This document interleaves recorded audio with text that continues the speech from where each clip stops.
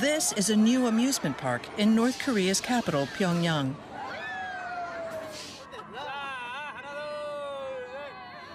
People are enjoying a momentary break from daily life.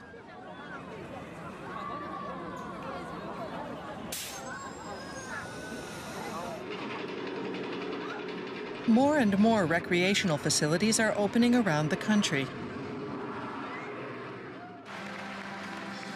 The people who use them are mainly officials of the Korean Workers' Party, the military, and their families.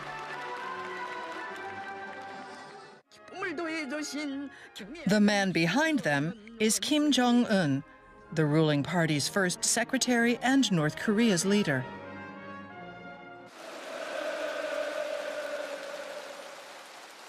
It was Kim who had his uncle and guardian purged in December 2013.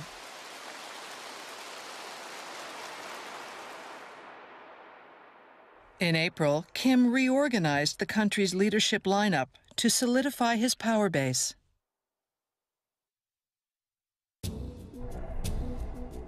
North Korea has become increasingly isolated under a series of international economic sanctions. The country is in financial straits. How has the totalitarian regime managed to stay in power? We posed this question to North Korean defectors, including people who were once high-ranking officials in the leadership's inner circle.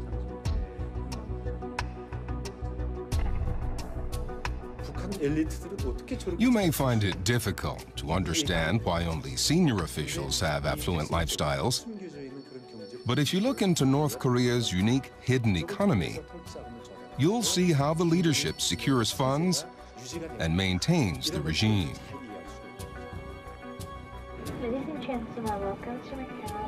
What exactly is this hidden economy?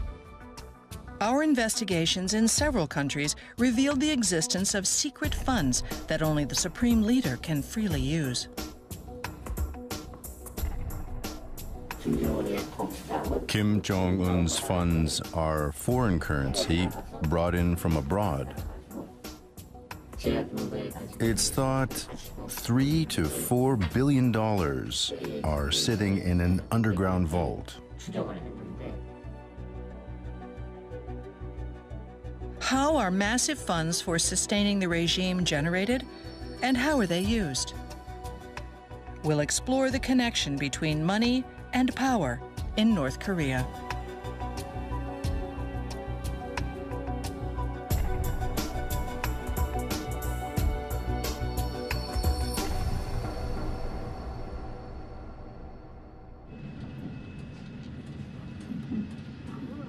More than 2 years have passed since Kim Jong-un took control.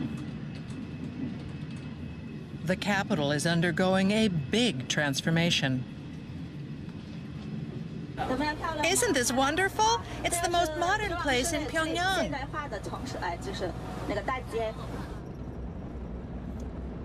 These new condominiums are in the city center.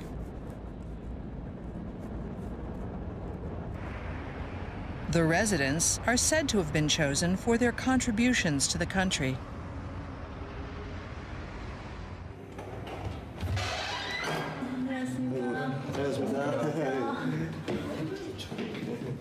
This husband and wife were rewarded for being exemplary workers. The moment I saw this place, I just fell in love with it. Everything is nice and of the highest grade. It's a comfortable place to live.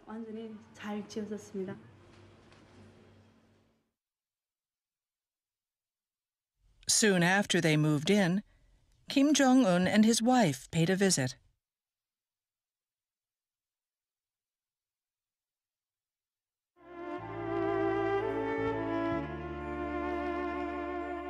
The occasion was broadcast on state-run TV.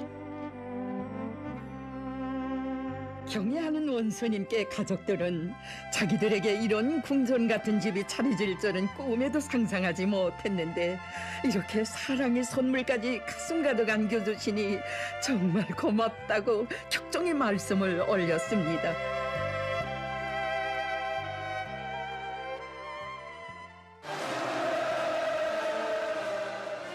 Giving homes and other luxury items in exchange for loyalty is part of the North Korean practice of gift politics. The recipients range from ordinary citizens to higher-ups in the ruling party and the military.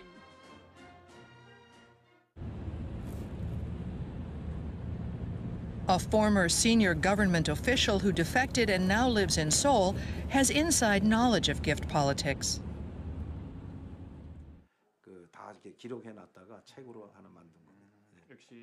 Until the mid-1990s, Kang Myung-do worked in North Korea at an organization directly controlled by the leader.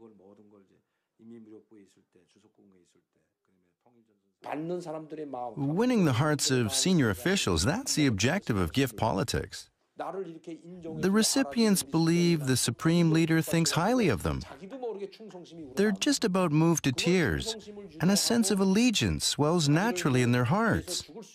The aim is to make people feel they would die for their leader.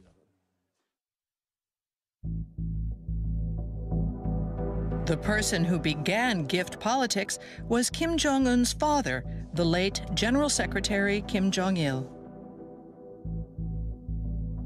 In the early 1970s, he emerged as the successor to his father, Kim Il-sung, the founder of North Korea. He showered his supporters with expensive gifts and ruthlessly removed those who opposed him. This effective use of carrots and sticks enabled him to firmly establish power. Kang says the organization he worked for has a section designated to procuring and distributing gifts. He says the staff gathered luxury goods from all over the world.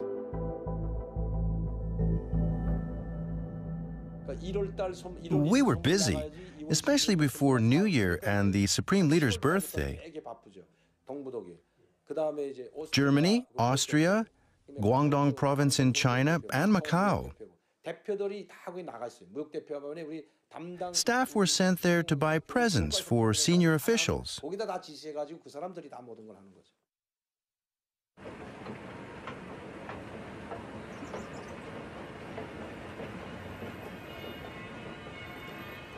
Vienna was one of the officials' regular shopping destinations.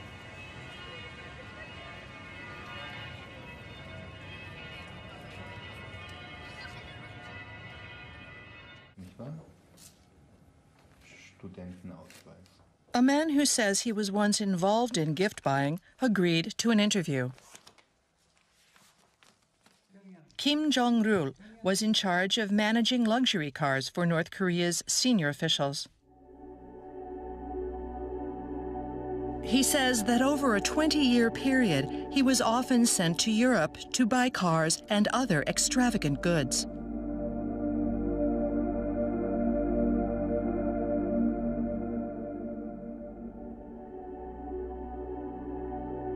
He was given detailed instructions, along with a list of items to purchase. The gifts officials received varied by type and price, according to their rank.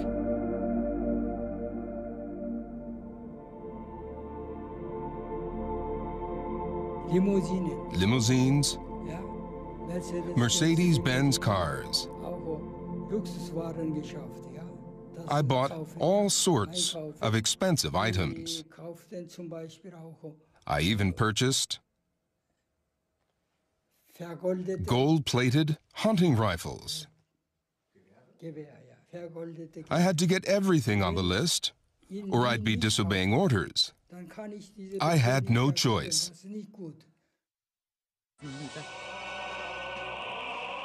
Kim Jong-il's gift politics is said to have become progressively more extravagant. If he gave cheaper gifts or stopped altogether, subordinates' loyalty might waver. 사랑하는 전사의 생을 남은 얼마간이라도 더 이어주시기 위해 You have to always give something better than before. Otherwise, a present could have a negative effect. So, Kim Jong-il put top priority on gift politics.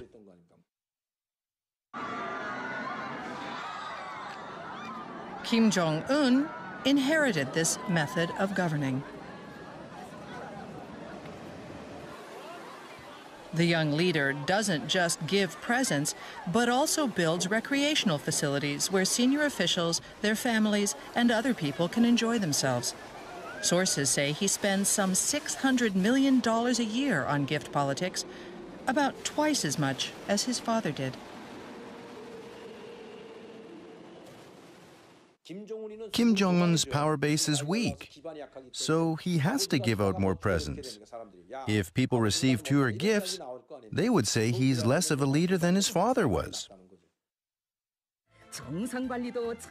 Where does Kim Jong-un obtain such huge amounts of money? People with inside knowledge say he uses a system that's unique to North Korea.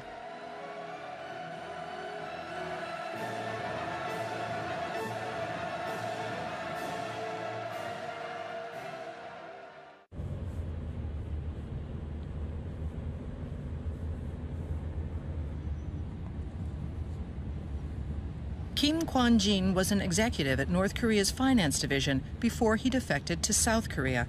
He's known as one of the foremost experts on North Korea's economy.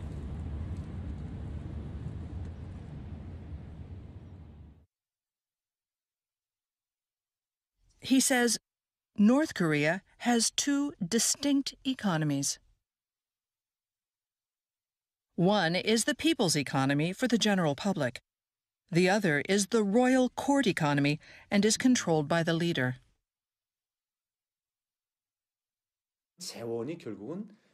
The supreme leader has created his own economy that he personally manages, separate from the national coffers.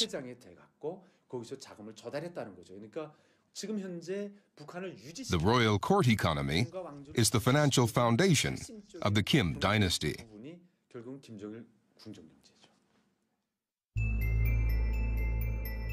The people's economy is a typical socialist economic system. Citizens use plans compiled by the party and the cabinet to produce goods and services. They receive supplies in return.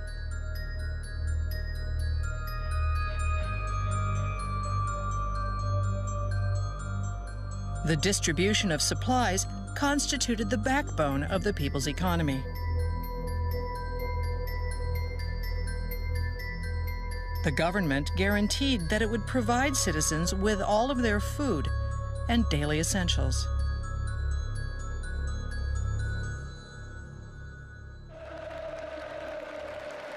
But Kim Jong-il started using public funds as his own property to strengthen his power.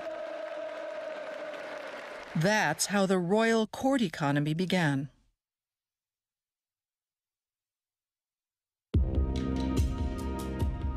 The supreme leader siphoned off large amounts of money that he could use as he wished, without seeking the party's approval.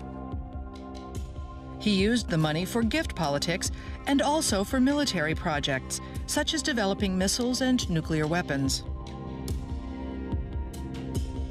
The royal court economy has expanded at the expense of the people's economy and is now believed to account for more than 60% of the nation's entire economic activity.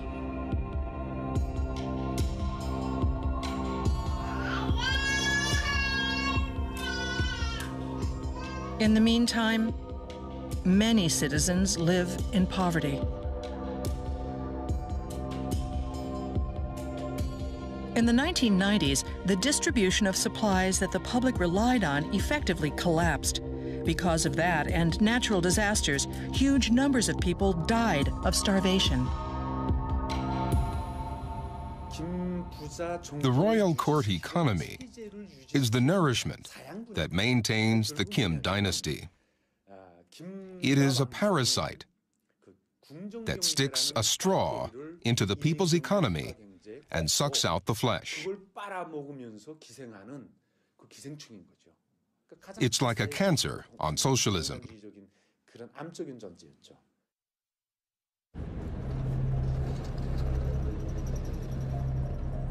How are the massive funds that support the royal court economy collected?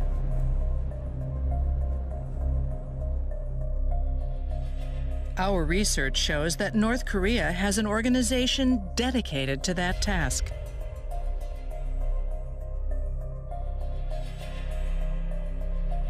A former senior official told us where it is.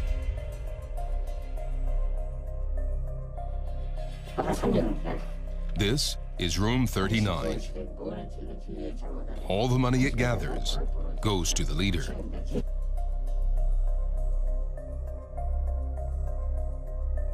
He says it's an organization located in central Pyongyang, known as Room 39. It has played a key role in supporting the royal court economy. Sources say Room 39 controls all sorts of businesses, from trading companies and mines to farms and livestock producers. The foreign currency collected by Room 39 flows directly to the Supreme Leader. It's kept separate from the state budget.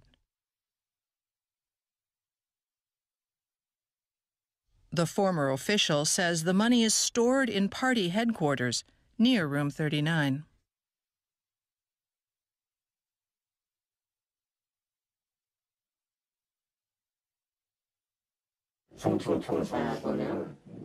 At the party's three-story headquarters, there's a sturdy facility, like an underground palace. It holds huge amounts of Japanese yen, dollars, and euros.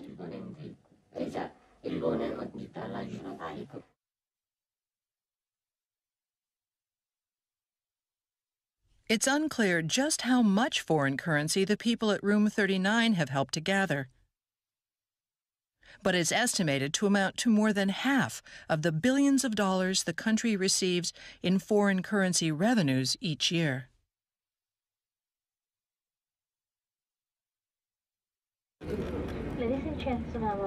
The royal court economy is made possible by massive amounts of foreign funds.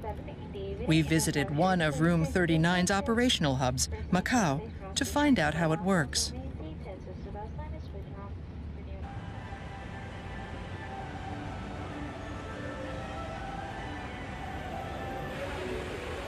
Macau's regulation of financial institutions has traditionally been loose. Because of this, the territory attracts money, both legal and illegal, from around the world.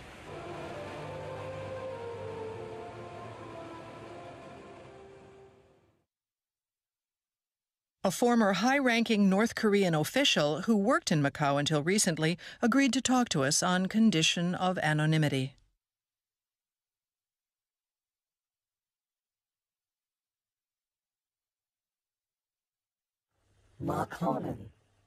It's so easy to move money in Macau.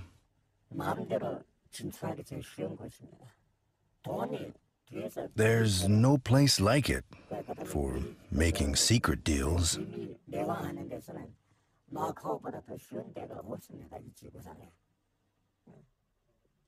That's why Macau was selected.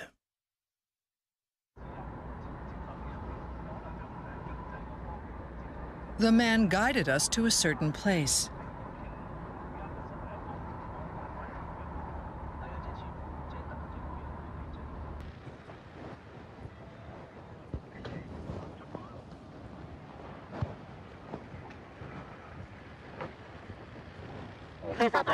Room 39 had an office here. He says he used to meet military-related personnel from different countries here. They would discuss weapons deals, a major source of foreign currency. The weapons were destined for Southeast Asian nations like Vietnam and Myanmar, those in the Middle East, such as Iran and Syria, and even some countries in Africa.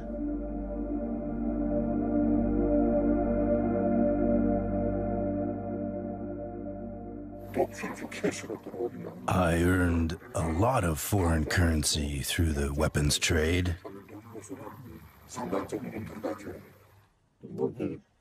I sent the money to North Korea through Macau.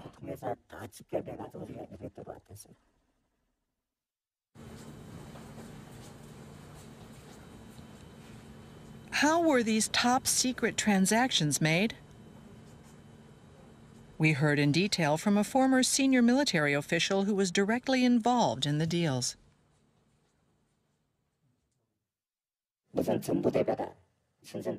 We had buyers visit Pyongyang as government envoys.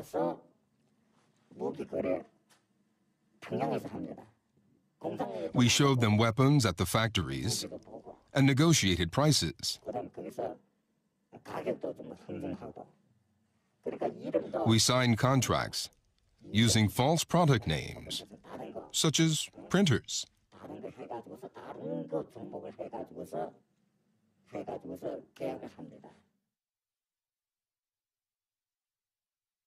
He says deceptive measures were also used during transport.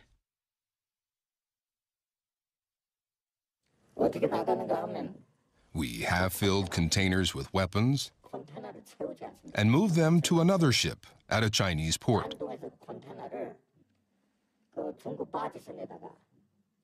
Then we piled other goods on top of the weapons and filed forged papers.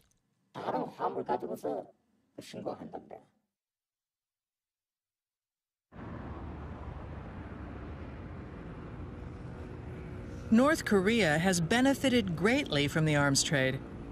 The deals are believed to have provided as much as $1 billion in foreign currency a year.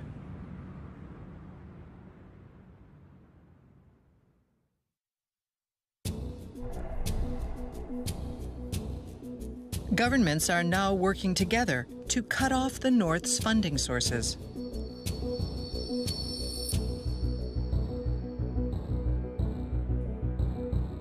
A non-governmental organization in the U.S. received a request from the United Nations for information. Trans Arms monitors North Korea's weapons trafficking. 208 active North Korean flagged.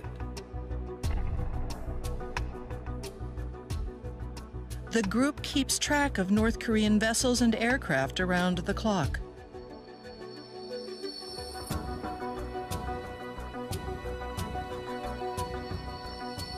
Staff check location data from satellites against official paperwork and try to spot suspicious movements.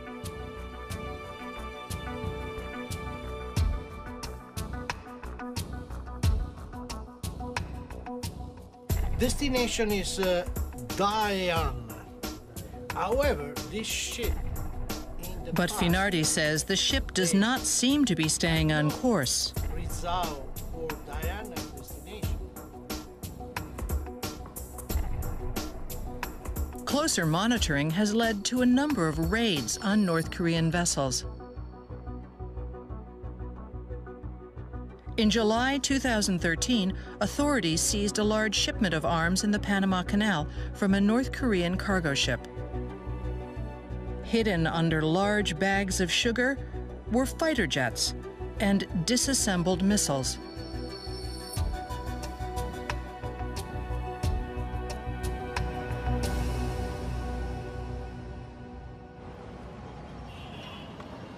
Governments are also joining hands to stop the flow of money to and from North Korea.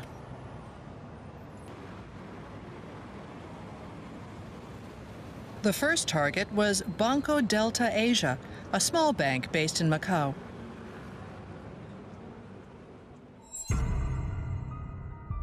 The U.S. government forced BDA to freeze accounts held by North Korea in 2005.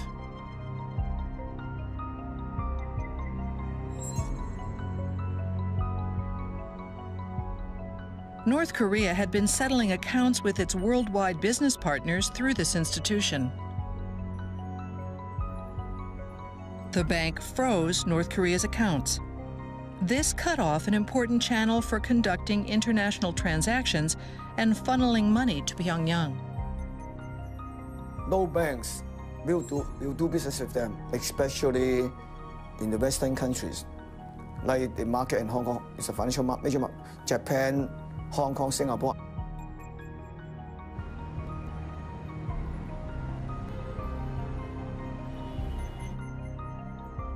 David Asher was involved in the decision to impose financial sanctions.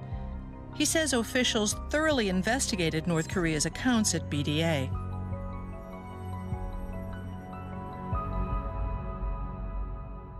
Banco Delta linked into banks all over the world and bank accounts all over the world. We mapped out how their regime financed from Kim's perspective. And our goal was to send a message to Kim that if he didn't cooperate, we could cut him off personally, and he would be held responsible.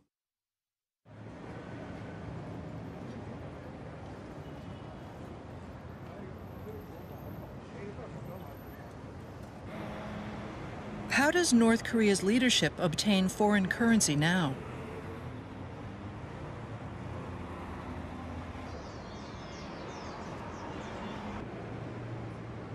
This man is the former high-ranking official who was in charge of procuring foreign funds in Macau.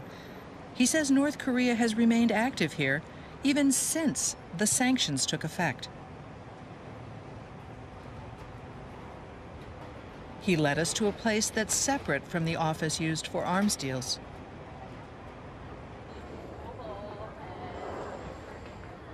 It's on a street lined with small shops.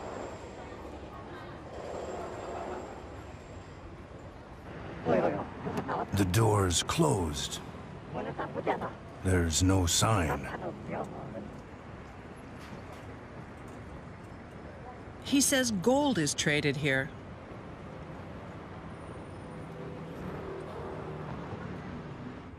North Korea's gold deposits are among the largest in the world. As arms deals became increasingly difficult, officials tried to earn foreign currency by selling gold and other mineral resources. All the gold is gathered here. Hundreds of kilos are brought by plane.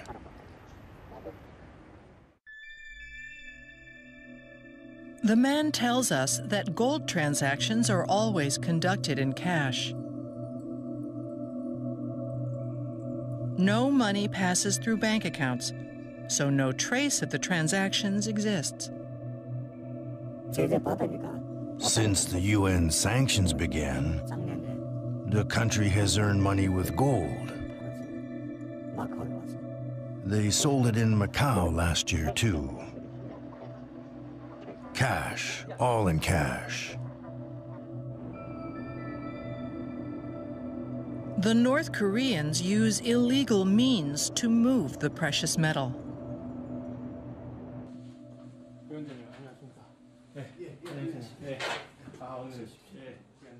Hong Seung-kyung is a former diplomat who worked at the North Korean embassy in Thailand. He says he was ordered to transport gold using the diplomatic immunity that exempted him from baggage inspections. We used our diplomatic passports to smuggle it out without going through customs. Diplomats at most North Korean embassies engage in such illegal activities.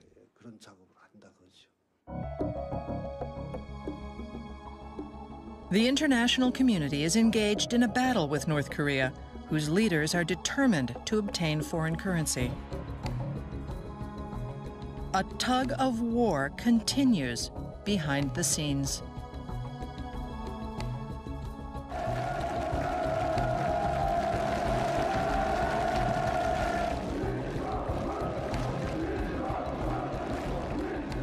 Kim Jong-un is resorting to various means of scraping together foreign currency in a bid to keep his grip on power.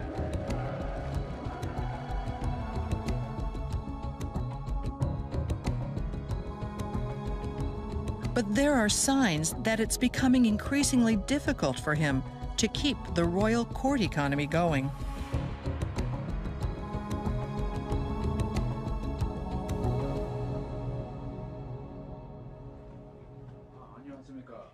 A scholar has picked up on signs that something unusual is happening.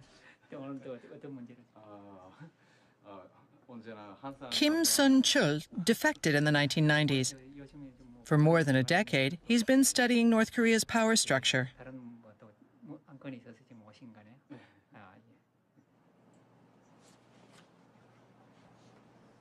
He's been analyzing Kim Jong-un's recent movements.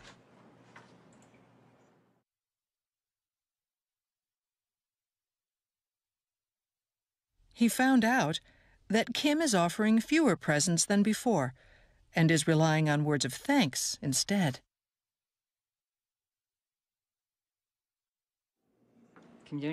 Records of Kim Jong-un's inspection tours say he expressed gratitude. This means a gift of words only. Compared to 2 years ago, the number of such gifts jumped last year. I believe this shows that funds for the royal court economy are getting tighter.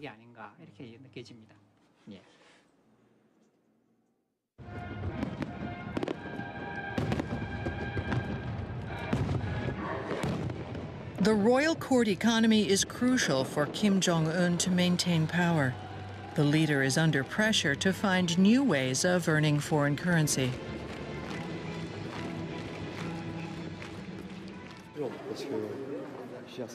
The Mansudae Art Studio is a player in this scheme. It produces bronze propaganda statues for the government in Pyongyang.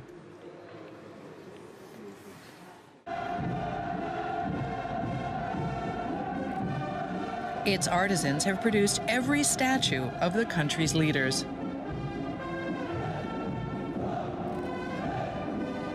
Now, they're using their skills in other parts of the world.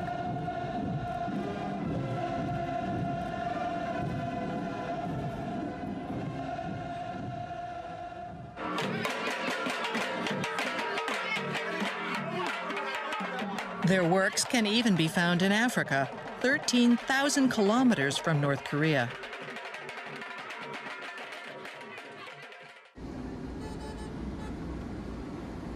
In Senegal's capital, Dakar, a huge bronze stands on a hill.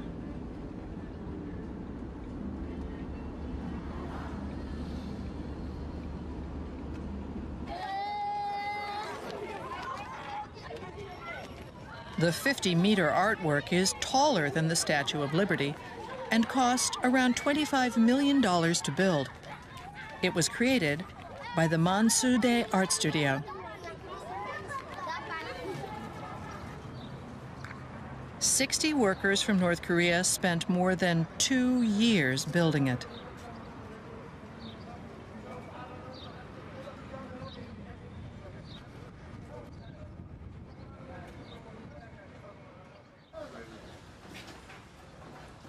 This man worked with them.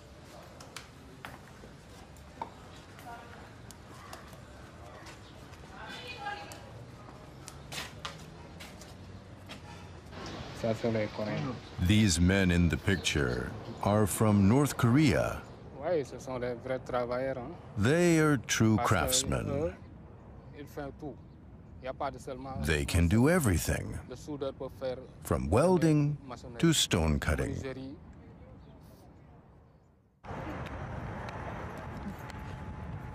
Of the total construction cost of $25 million, it's said that half was paid to North Korea. Oh yeah, what I can tell you is that they were very happy with this project. They did make money, they were very happy, and I guess after that they're still in Senegal and looking for other projects here in Senegal and elsewhere in Africa.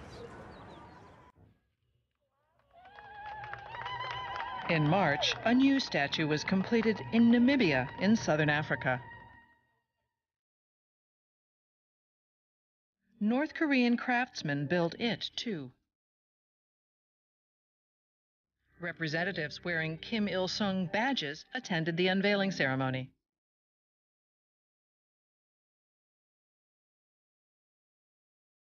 North Korea has crafted nearly 30 statues and structures in Africa.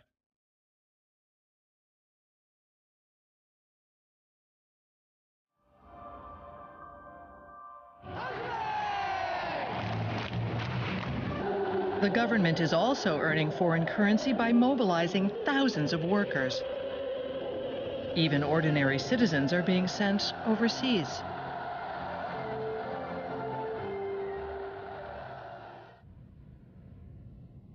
This is Ulaanbaatar, the capital of Mongolia.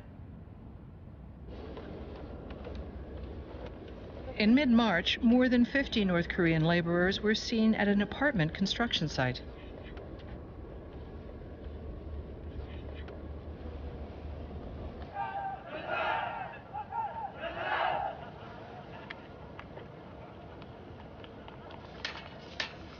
They work in the bitter cold.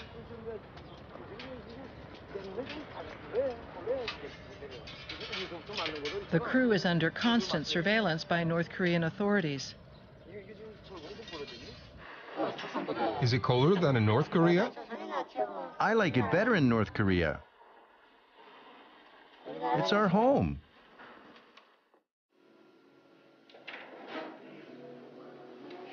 This man is the president of the Mongolian construction company. He pays each worker a monthly salary of about $500. Yet most of that money is said to wind up in the hands of North Korea's government.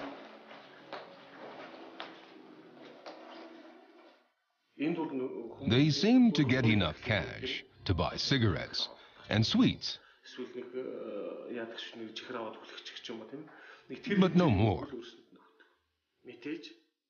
I think North Korea is getting quite a lot of money.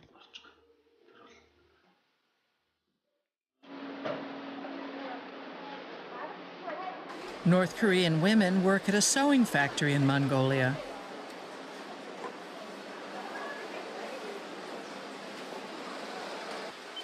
In the past, leaders in Pyongyang strictly limited people's mobility to minimize their exposure to information from abroad. But they've abandoned that principle and have been sending a stream of workers overseas.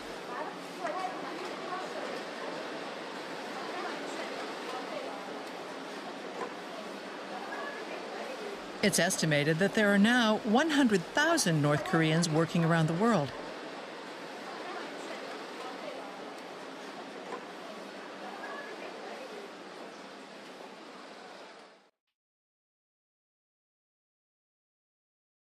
North Korea is doing whatever it can to earn foreign currency. But it seems they can't gather enough funds to keep the royal court economy afloat.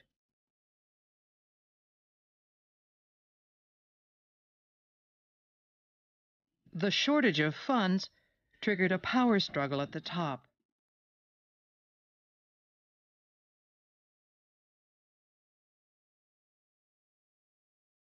The result was the purge in December 2013 of Chang Song-taek, the de facto number 2 in North Korea's leadership.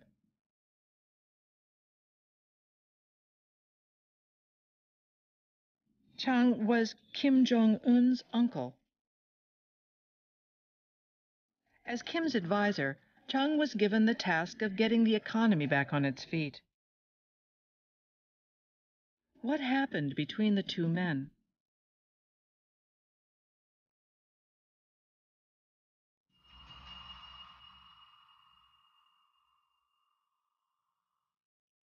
Kim Jong-un officially took office in 2012. When Chang visited China that year, he was received by Hu Jintao, who was then president. Kim expected Chang to leverage his Chinese to obtain foreign currency.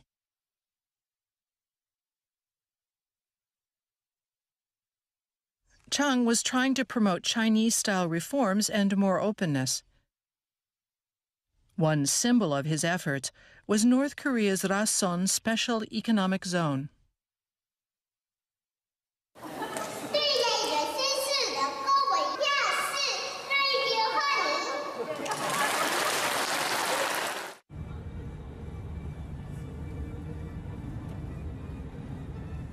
A large shopping center was built in the zone with Chinese funding.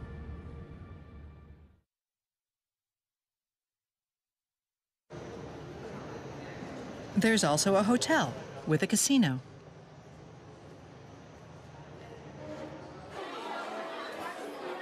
Chung tried to earn foreign currency by attracting Chinese companies to the economic zone.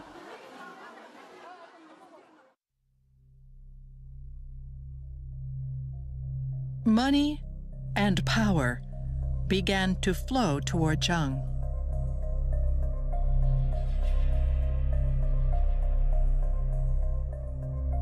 He was the head of the party's administration department.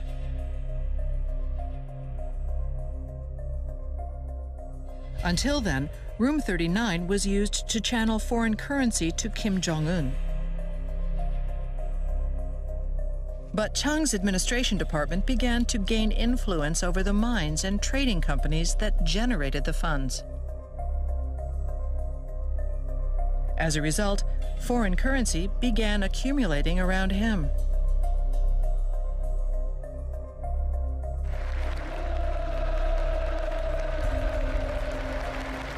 It's thought that Kim began to fear that Chung would seize the money.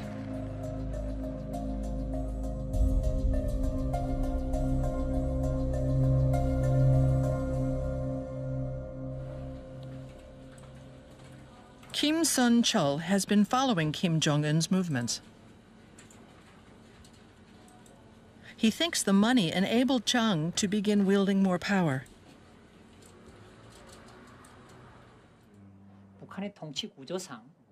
Chan started doing as he wished. That, and the fact that First Secretary Kim was in need of funds, resulted in the purge. In the end, it came down to a battle over who gets the money.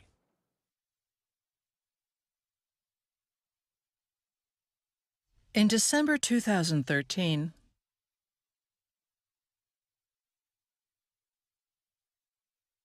Chung was held responsible for the economic problems of the nation and executed. 제 놈에 있던 부서가 나라의 중요 경제 부문들을 다 걷어쥐어 내각을 무력화시킴으로써 나라의 경제와 인민 생활을 수습할 수 없는 파국으로 몰아가려고 핵책하였다. 제 놈에 있던 부서를 그 누구도 다치지 못하는 소왕국으로 만들어 놓았다.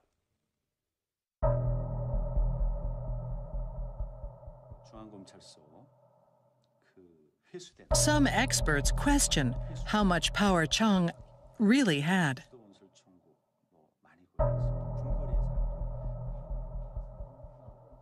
Kim Kwon-jin is an expert on North Korea's economy.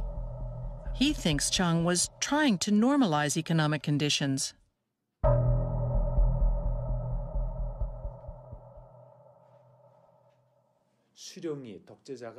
In North Korea, the leader himself has upended the people's economy. Chung aimed to create a society where people could live in prosperity. I think he was trying to rebuild the economy using foreign currency.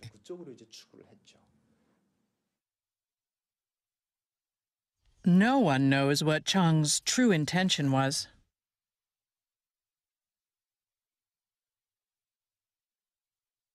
Kim Jong-un purged Chung.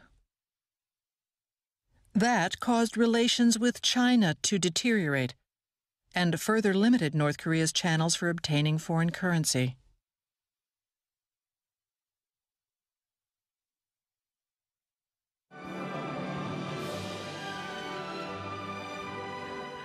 Yet another recreational facility has opened in North Korea.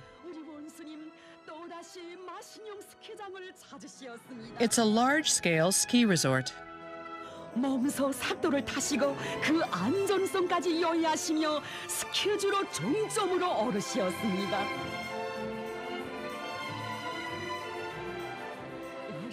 Kim Jong-un continues gift politics to maintain his hold on power.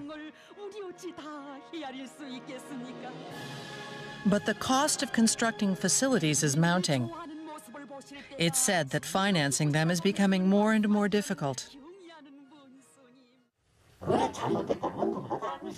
Everyone knows the current system is wrong. Why is it that only North Korea is impoverished? Officials know how building recreational facilities will negatively impact the economy.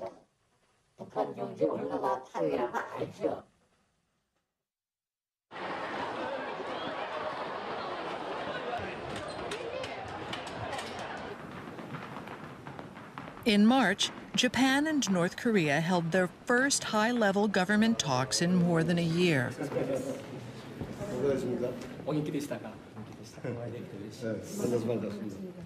It's believed the North Koreans want Japan to ease economic sanctions. It's said they'll try to use the unresolved abductions of Japanese nationals as a bargaining chip. What does the future hold for North Korea? Kim Jong-un's regime is under pressure to govern, even as the volume of foreign currency keeps shrinking. As military chiefs and party leaders fight over a smaller pie, the power structure will gradually become unstable.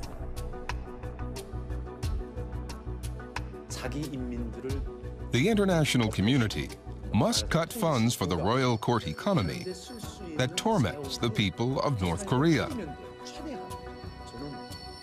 The problem must be addressed as soon as possible. There must be a global effort.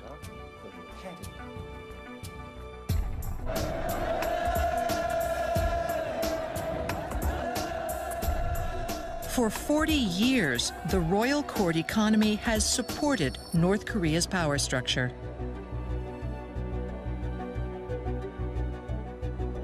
As funds dwindle, will North Korea open up, or will it continue to provoke other nations?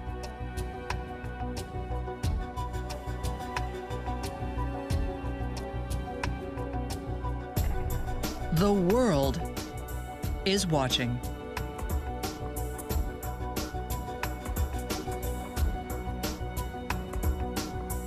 Each worker a monthly salary of about $500. Yet most of that money is said to wind up in the hands of North Korea's government.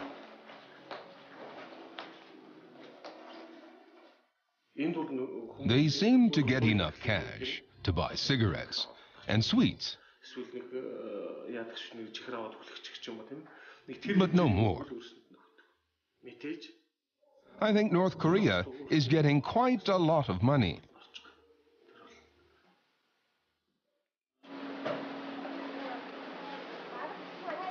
North Korean women work at a sewing factory in Mongolia.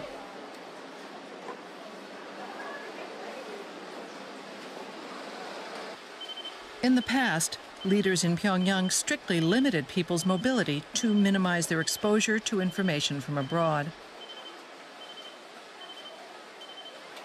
But they've abandoned that principle and have been sending a stream of workers overseas.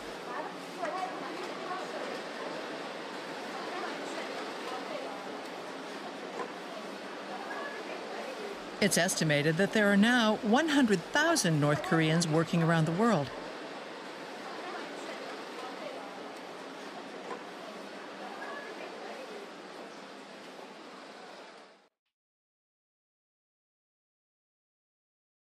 North Korea is doing whatever it can to earn foreign currency. But it seems they can't gather enough funds to keep the royal court economy afloat.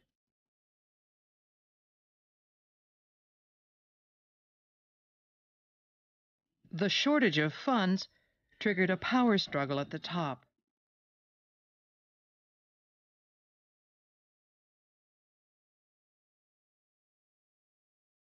The result was the purge in December 2013 of Chang Song-taek, the de facto number 2 in North Korea's leadership.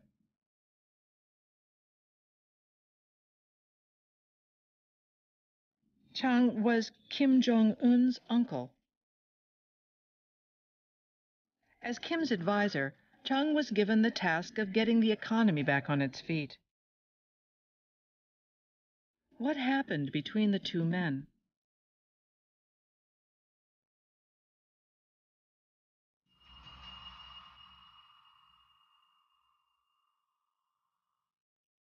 Kim Jong-un officially took office in 2012. When Chang visited China that year, he was received by Hu Jintao, who was then president. Kim expected Chang to leverage his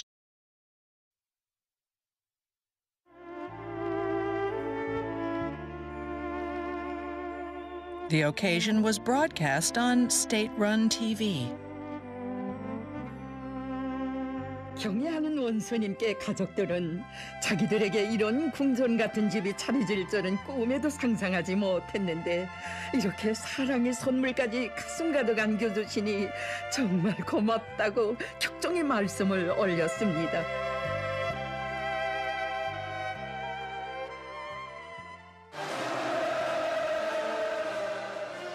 Giving homes and other luxury items in exchange for loyalty is part of the North Korean practice of gift politics.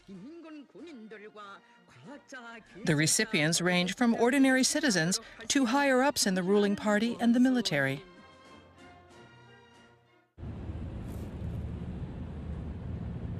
A former senior government official who defected and now lives in Seoul has inside knowledge of gift politics.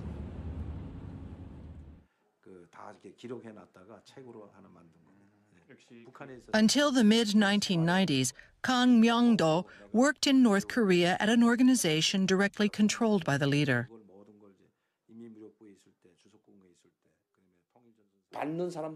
Winning the hearts of senior officials, that's the objective of gift politics. The recipients believe the supreme leader thinks highly of them. They're just about moved to tears, and a sense of allegiance swells naturally in their hearts. The aim is to make people feel they would die for their leader.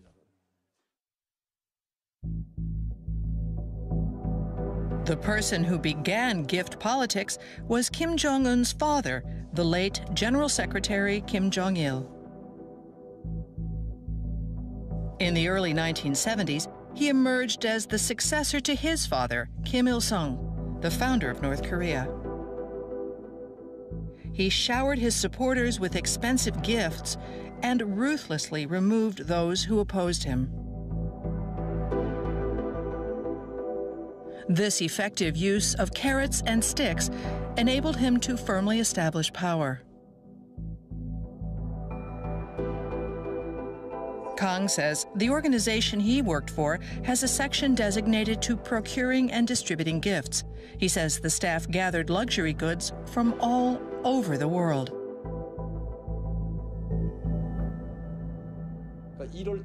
We were busy, especially before New Year and the Supreme Leader's birthday.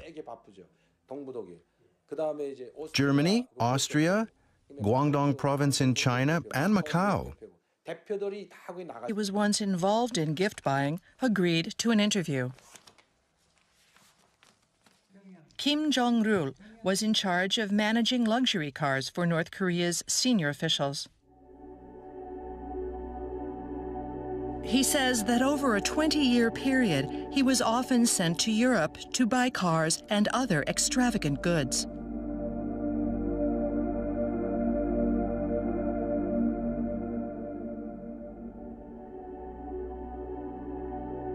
He was given detailed instructions, along with a list of items to purchase.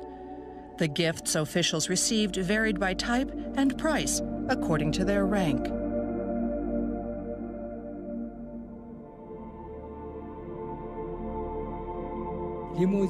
Limousines, Mercedes-Benz cars, I bought all sorts of expensive items. I even purchased gold-plated hunting rifles. I had to get everything on the list, or I'd be disobeying orders. I had no choice.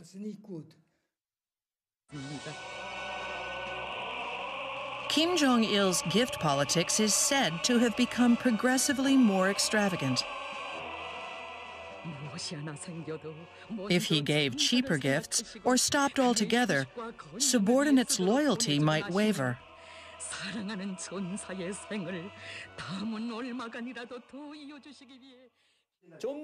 You have to always give something better than before. Otherwise, a present could have a negative effect. So, Kim Jong-il put top priority on gift politics.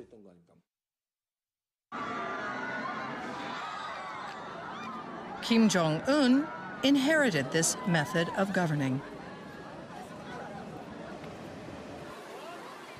The young leader doesn't just give presents, but also builds recreational facilities where senior officials, their families, and other people can enjoy themselves. Sources say he spends some $600 million a year on gift politics, about twice as much as his father did. Kim Jong-un's power base is weak, so he has to give out more presents. If people receive fewer gifts, they would say he's less of a leader than his father was. Where does Kim Jong-un obtain such huge amounts of money? People with inside knowledge say, this man is the president of the Mongolian construction company. He pays each worker a monthly salary of about $500. Yet most of that money is said to wind up in the hands of North Korea's government.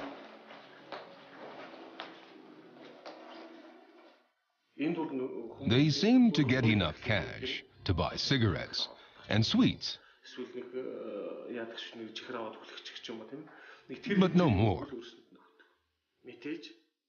I think North Korea is getting quite a lot of money.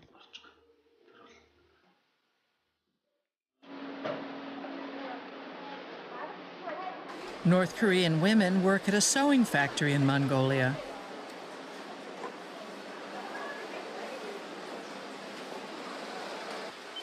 In the past, leaders in Pyongyang strictly limited people's mobility to minimize their exposure to information from abroad.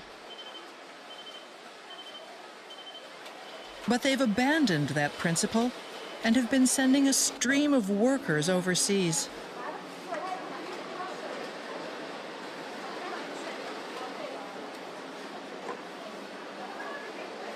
It's estimated that there are now 100,000 North Koreans working around the world.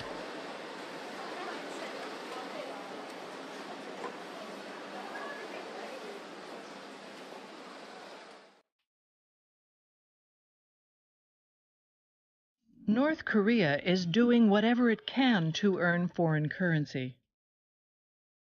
But it seems they can't gather enough funds to keep the royal court economy afloat.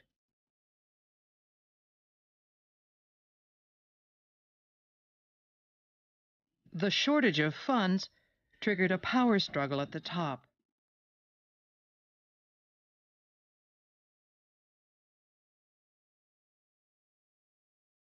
The result was the purge in December 2013 of Chung Song-taek, the de facto number 2 in North Korea's leadership.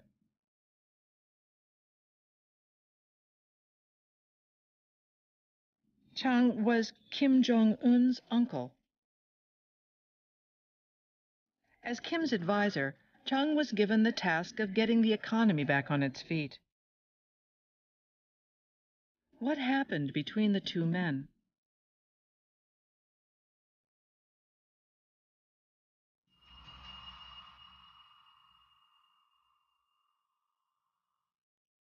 Kim Jong-un officially took office in 2012. When Chang visited China that year, he was received by Hu Jintao, who was then president. Kim Jong-un purged Chang. That caused relations with China to deteriorate and further limited North Korea's channels for obtaining foreign currency.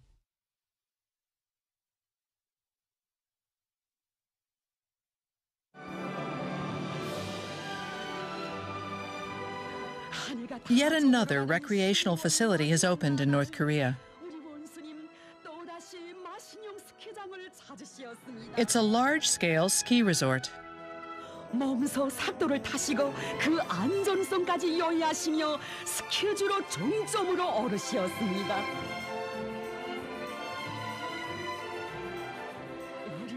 Kim Jong-un continues gift politics to maintain his hold on power. But the cost of constructing facilities is mounting. It's said that financing them is becoming more and more difficult. Everyone knows the current system is wrong. Why is it that only North Korea is impoverished? Officials know how building recreational facilities will negatively impact the economy.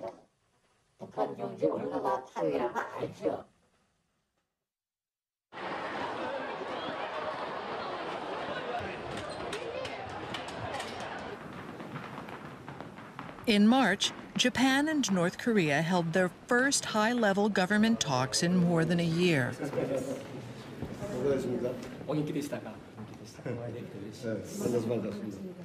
It's believed the North Koreans want Japan to ease economic sanctions. It's said they'll try to use the unresolved abductions of Japanese nationals as a bargaining chip. What does the future hold for North Korea? Kim Jong-un's regime is under pressure to govern, even as the volume of foreign currency keeps shrinking. As military chiefs and party leaders fight over a smaller pie, the power structure will gradually become unstable.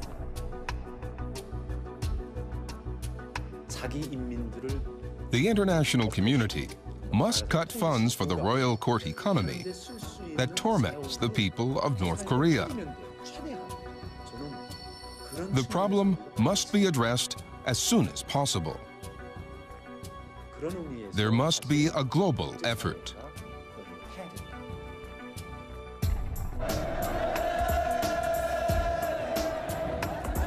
Sustaining the regime generated, and how are they used? We'll explore the connection between money and power in North Korea.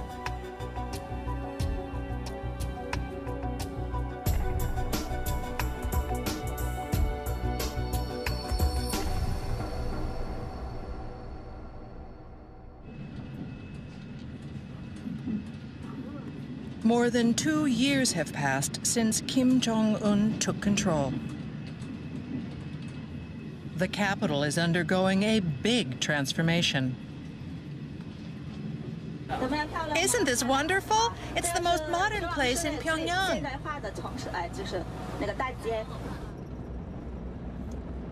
These new condominiums are in the city center.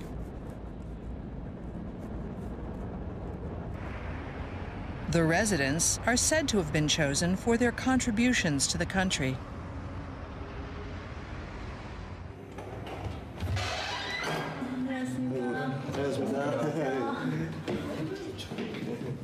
This husband and wife were rewarded for being exemplary workers.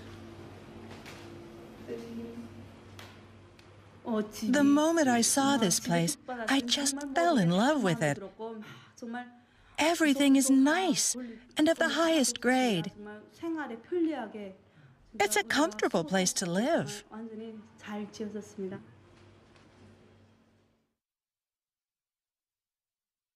Soon after they moved in, Kim Jong-un and his wife paid a visit.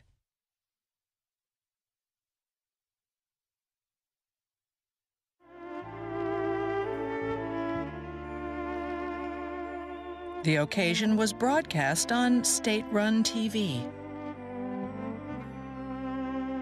경애하는 원수님께 가족들은 자기들에게 이런 궁전 같은 집이 차려질 줄은 꿈에도 상상하지 못했는데 이렇게 사랑의 선물까지 가슴 가득 안겨주시니 정말 고맙다고 격정의 말씀을 올렸습니다.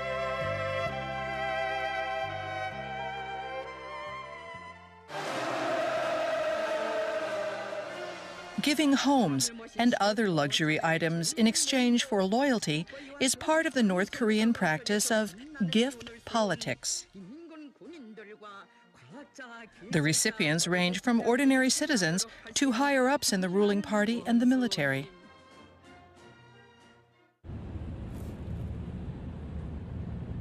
A former senior government official who defected and now lives in Seoul has inside knowledge of gift politics.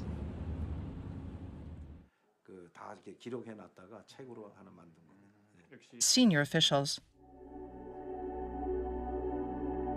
He says that over a 20-year period, he was often sent to Europe to buy cars and other extravagant goods.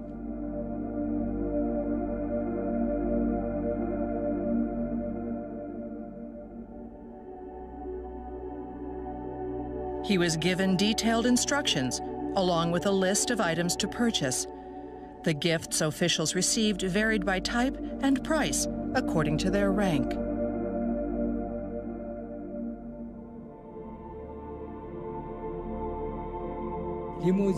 Limousines, Mercedes-Benz cars. I bought all sorts of expensive items. I even purchased gold-plated hunting rifles. I had to get everything on the list, or I'd be disobeying orders. I had no choice.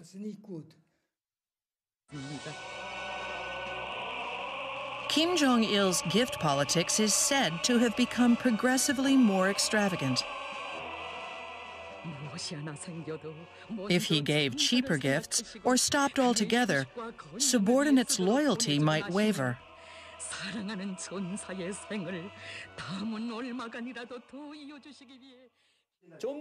You have to always give something better than before. Otherwise, a present could have a negative effect. So, Kim Jong-il put top priority on gift politics.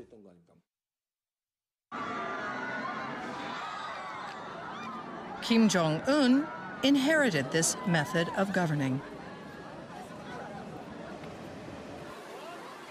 The young leader doesn't just give presents, but also builds recreational facilities where senior officials, their families, and other people can enjoy themselves. Sources say he spends some $600 million a year on gift politics, about twice as much as his father did. Kim Jong-un's power base is weak, so he has to give out more presents. If people receive fewer gifts, they would say he's less of a leader than his father was. Where does Kim Jong-un obtain such huge amounts of money? People with inside knowledge say he uses a system that's unique to North Korea.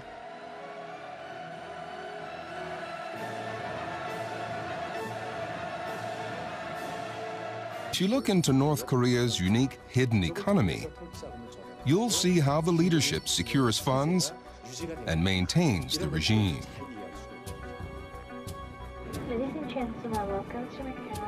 What exactly is this hidden economy? Our investigations in several countries revealed the existence of secret funds that only the supreme leader can freely use. Kim Jong-un's funds are foreign currency brought in from abroad. It's thought $3 to $4 billion are sitting in an underground vault. How are massive funds for sustaining the regime generated? And how are they used? We'll explore the connection between money and power in North Korea.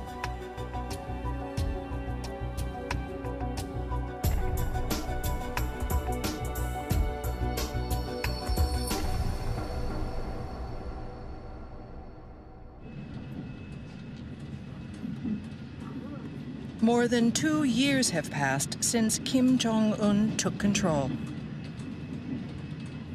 The capital is undergoing a big transformation. Isn't this wonderful? It's the most modern place in Pyongyang.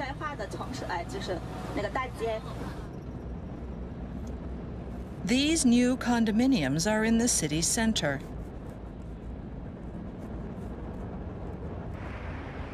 The residents are said to have been chosen for their contributions to the country.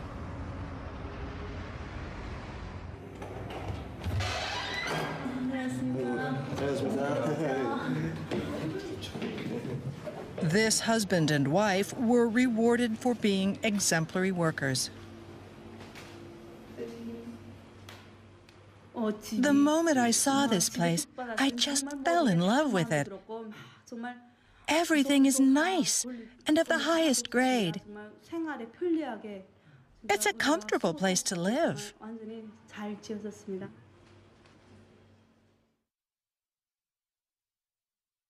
Soon after they moved in, Kim Jong-un and his wife paid a visit.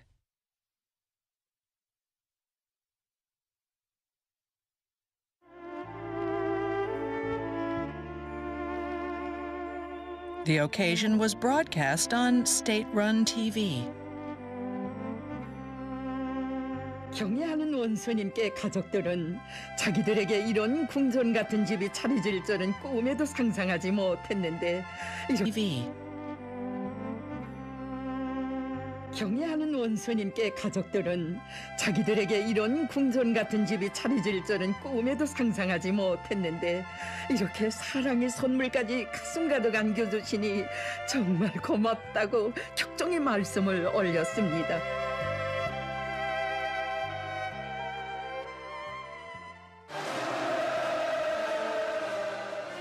Giving homes and other luxury items in exchange for loyalty is part of the North Korean practice of gift politics. The recipients range from ordinary citizens to higher-ups in the ruling party and the military.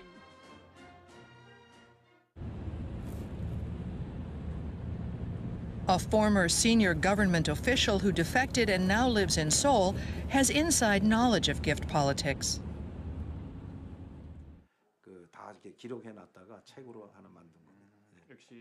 Until the mid-1990s, Kang Myung-do worked in North Korea at an organization directly controlled by the leader.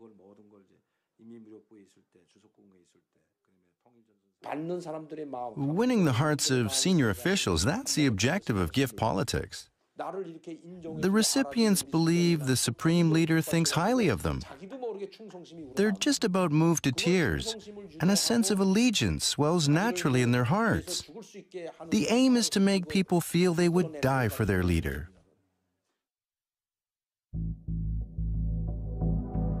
The person who began gift politics was Kim Jong-un's father, the late General Secretary Kim Jong-il. In the early 1970s, he emerged as the successor to his father, Kim Il-sung, the founder of North Korea. He showered his supporters with expensive gifts and ruthlessly removed those who opposed him. This effective use of carrots and sticks enabled him to firmly establish power. Kang says the organization he worked for has a section designated to procuring and distributing gifts. He says the staff gathered luxury goods from all over the world.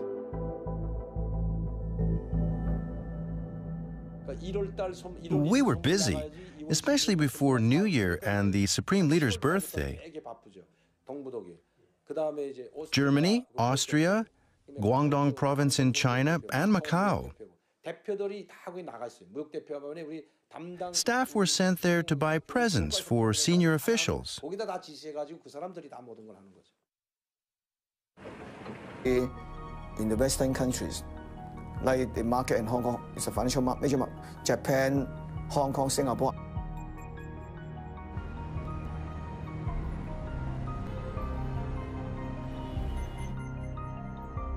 David Asher was involved in the decision to impose financial sanctions.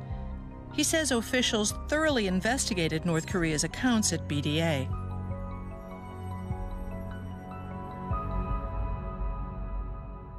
Banco Delta linked into banks all over the world and bank accounts all over the world.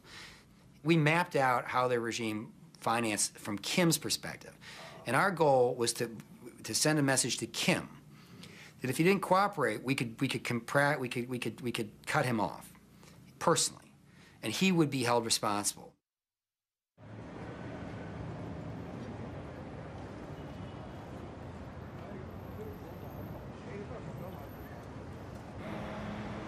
How does North Korea's leadership obtain foreign currency now?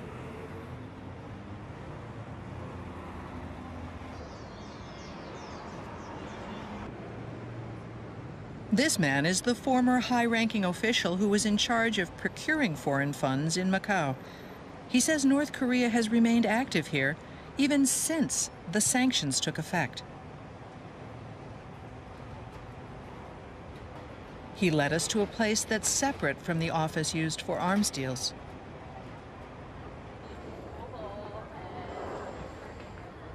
It's on a street lined with small shops.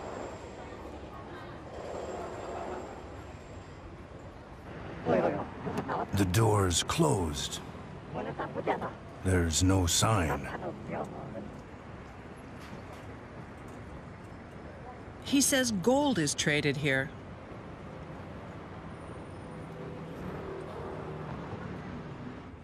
North Korea's gold deposits are among the largest in the world. As arms deals became increasingly difficult, officials tried to earn foreign currency by selling gold and other mineral resources.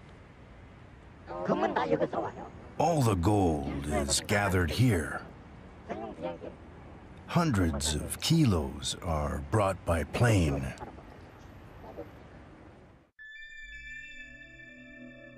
The man tells us that gold transactions are always conducted in cash. No money passes through bank accounts, so no trace of the transactions exists. Since the UN sanctions began, the country has earned money with gold.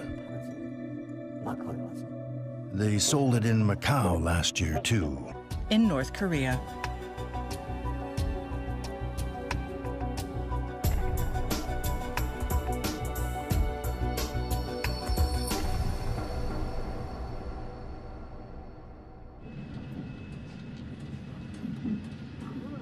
More than 2 years have passed since Kim Jong-un took control. The capital is undergoing a big transformation. Isn't this wonderful? It's the most modern place in Pyongyang.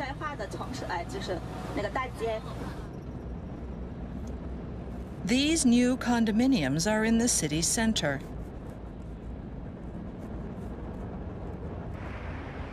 The residents are said to have been chosen for their contributions to the country.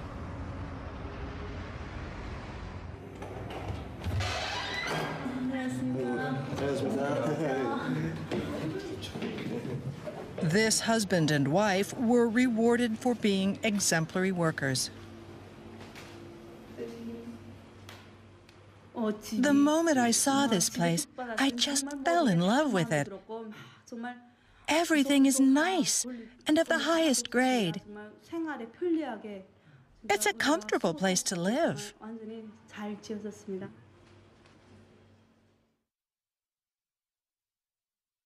Soon after they moved in, Kim Jong-un and his wife paid a visit.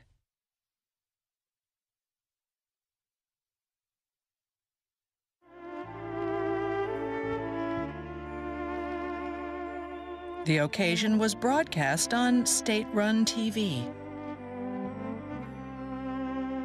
경애하는 원수님께 가족들은 자기들에게 이런 궁전 같은 집이 차려질 줄은 꿈에도 상상하지 못했는데 이렇게 사랑의 선물까지 가슴 가득 안겨주시니 정말 고맙다고 격정의 말씀을 올렸습니다.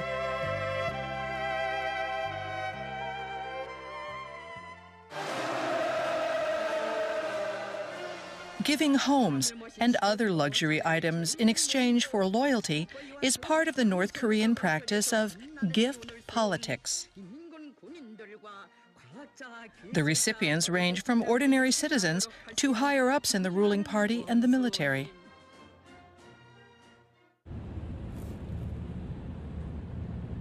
A former senior government official who defected and now lives in Seoul has inside knowledge of gift politics.